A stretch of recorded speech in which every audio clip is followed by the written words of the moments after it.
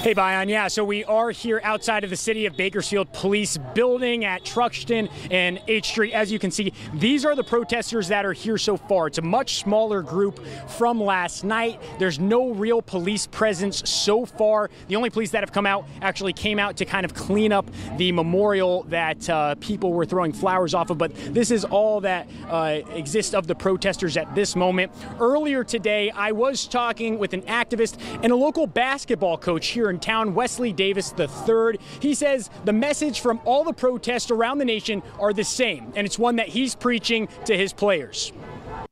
For me, I coach a lot of minority kids, black students, Hispanic males as well. And my words to them is definitely be careful. That's what Wes Davis III tells his players at Foothill High School, where he coaches boys basketball. With an opportunity to coach all races, his words align strongly with those being preached at protests around the nation. You are privileged in something to help the less privileged person. So in this situation, to my white brothers and sisters in this world, your voice is important right now. Davis is happy to see these protests, but says this is just the knocking at the door.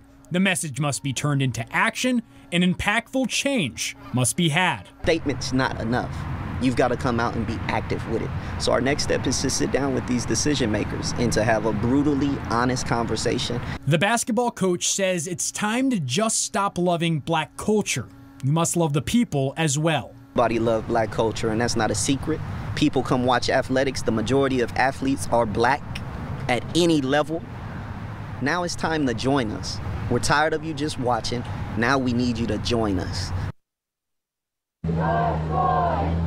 Yeah, you heard his words there. He really wanted he wanted peaceful protests tonight, and he wants these protests to turn into actual change, into conversations with the decision makers who sit at that table. Again, here at H Street and Truxtun, outside of the City of Bakersfield building, these are the protesters that are here so far. We're going to keep you updated all night, and you can follow us on social media, 23 ABC News, Facebook, Twitter, and Instagram. Now, live in downtown Bakersfield, I'm Matt Lively. Back to you, Bion.